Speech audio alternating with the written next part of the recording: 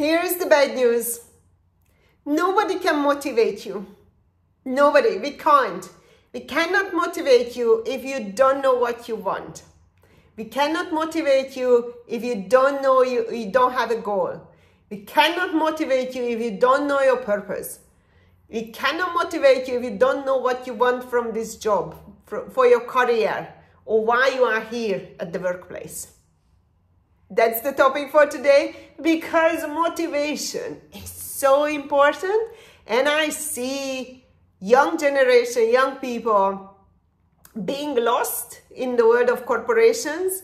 Employers, managers, supervisors, and leaders are struggling to motivate them, and they are going above and beyond the call of duty, really what they're supposed to do to keep them going, at least not motivated, without noticing that it has nothing to do with them. This is the topic for today. Hi, I'm Sylvia, an organizational psychologist, and I'm trying to make sense of the corporate world. That's what I do. And I really hope that I can help you with this video because it's important. I see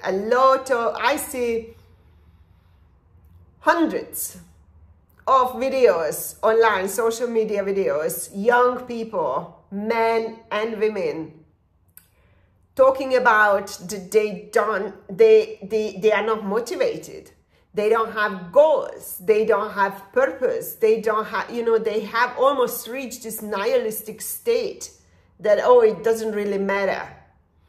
Now, it's a problem because it's not a good state to be in, right? But it is also a problem for organizations, and that's my job. And I always talk to my managers and leaders about it. And I also talk to my team members and people who I used to manage when they were demotivated. My first question is always, do you have a goal? What are you working towards? Why are you here? Why are you doing this job? And it's nothing to do maybe with I'm building my career. No, it could be anything. As long as you know why you are doing it. And there is a bigger picture somewhere there that you are working towards.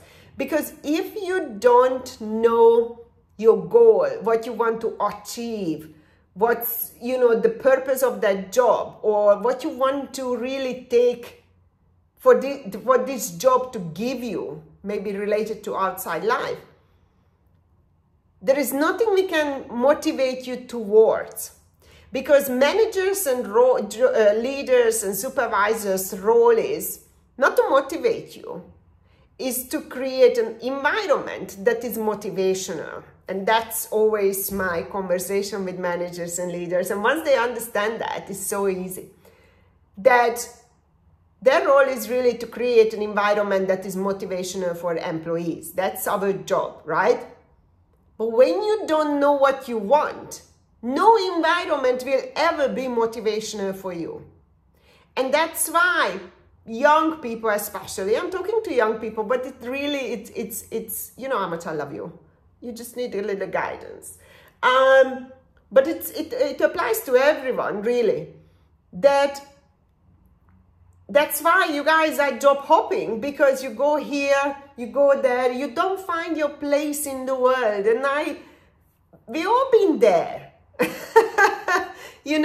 But the difference is that we didn't find our place, but we just stuck with things a little bit longer than you do. And it's because of our parents, because of our upbringing. That's the difference. It's not that we knew what we wanted, but we were told, you're going to go and work here. You're going to go and marry that guy or that girl. You're going to go and have children. You're going to build a house. You're going to study this. So back in the days, and I don't advocate for that, people were told what to do. And they went and did it. So they didn't even have the time to think about what is my purpose, what I don't like, my motivation. They were forced. And that brings to the first lesson I would like to share with you. My grandmother was the greatest teacher when it comes to motivation, discipline, and goals, really, and purpose, rather, the goals. So the first lesson she taught me, unknowingly, I don't think she knew what she was teaching me, is discipline. I am very highly disciplined when it comes to doing things that I don't want, I hate, I dislike. I hate them. I do them first. I'm like, okay, I hate this, so I need to do it. And I think it came from, and I do the same approach with my employees. When they start moaning and complaining about it, I'm like, just get it done and finish the story off. Like, it has to be done. Like, there is no, other option. And when we were young, we could never choose what we eat. We ate what she put in front of us.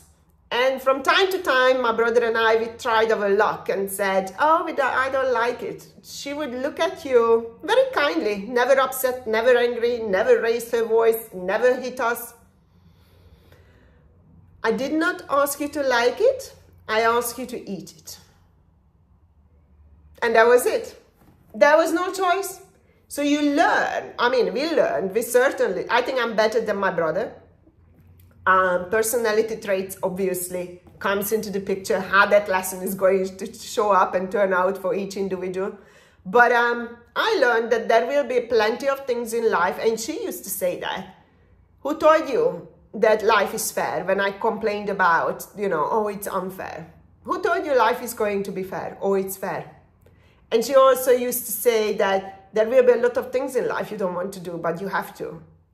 So these things constantly on my mind, somewhere in the background, right, going on. And I learned, and I'm very good at doing things that I don't like, I don't want. That's the first thing I do in the morning, probably, or when I get to work.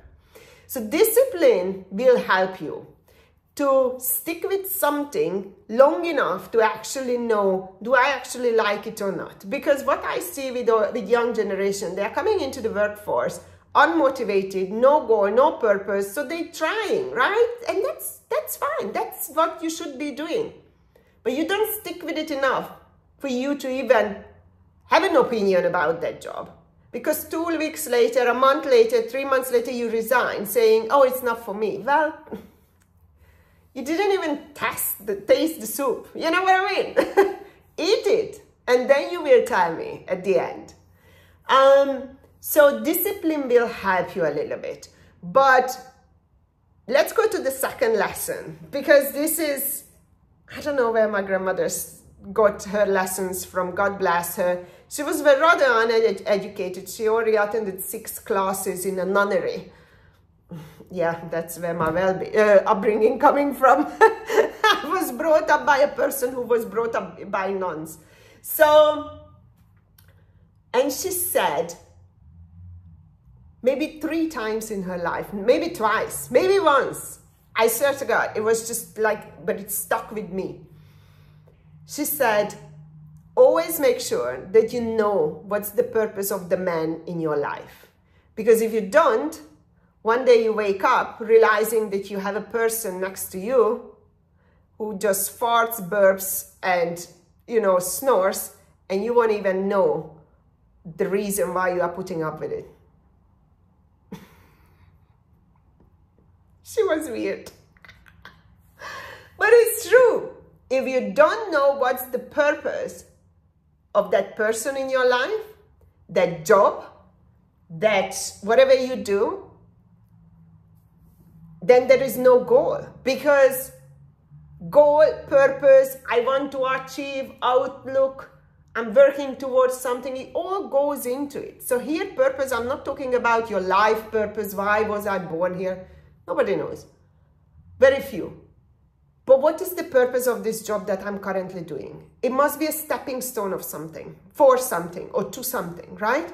Okay, what is it? So managers, leaders, when you are having these conversations, when you are onboarding young generation, have that conversation.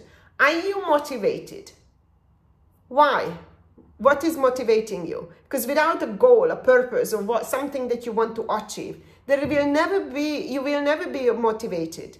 And no environment will ever be motivational for you because you don't know what is it that I want? So we cannot motivate you, okay?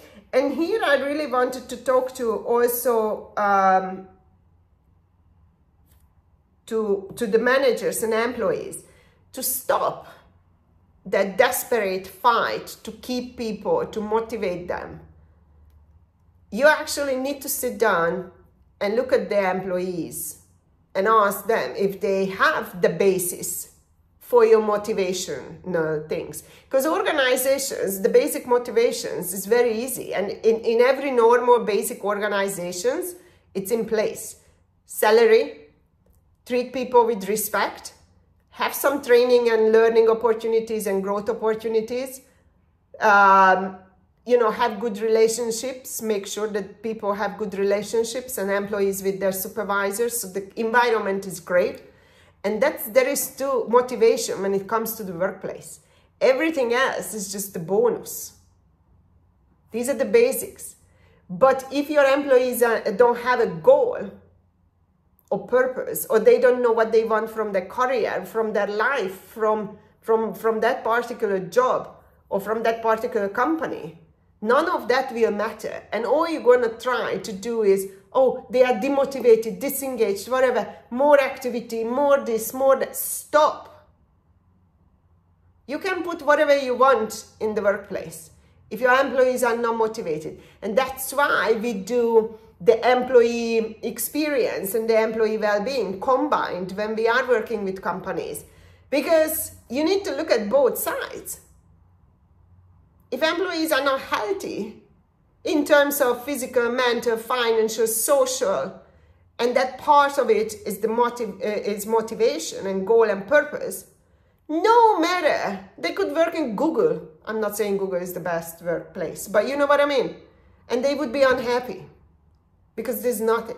So employers, look at that. And employees, know your role in your motivation. Because if you don't know what you want and you want me to figure out your life for you and your career and what you're supposed to do, because I have this conversation with 30 years old people, 30 plus. Oh, I don't know what I want. And I understand that. Sometimes from time to time we all get lost, right? And when you are young, you are almost always lost. Like you're just finding your place. That's perfect. Start with something, small steps. Don't think big, oh, I need to have all that. No, small steps, because the brain cannot comprehend such a thing and it's demotivating because it's just unachievable, right? Oh my God, I need to do. But you're going to build that house brick by brick. So first step, right? So manager's role is really create the environment that is motivational. But for you to be motivated, you need to know what is your goal. You can only find any environment motivational. Because you can even work in the worst place. The money is great, maybe. And you have something outside. You're building a house, you're building your business, you're building whatever you do. That's motivation. You know why you are doing it. You're not going to get demotivated. You might have really bad time at work, but it's not motivational issue, right? Now, it will be motivational issue within the workforce, which they can demotivate you very quickly, right? But your internal, your intrinsic motivation in terms of why I'm doing this, it's going to remain. And all you will do is not complain about the job per se that you have to work. You're going to go and find another job where there's a better work environment. You're just going to complain about this particular job because it's bad. So it's a very different conversation that you can have with the employees. So that's what I wanted to talk about today, really. I made notes, so I'm just checking if everything is covered because it's an issue. It's an issue, but discipline, remember, you don't need to like it, you just need to eat it. And make sure you know the purpose of whoever or whatever you have in your life. Because if they don't have a purpose, you're just going to end up doing things or having people in your life for no reason. And it's the same with your motivation. We cannot motivate you. Don't expect employers, your friends, your family members, anybody to motivate you. You need to figure out life. Sorry. It's hard, but that's the only way. I hope this helped. Bye.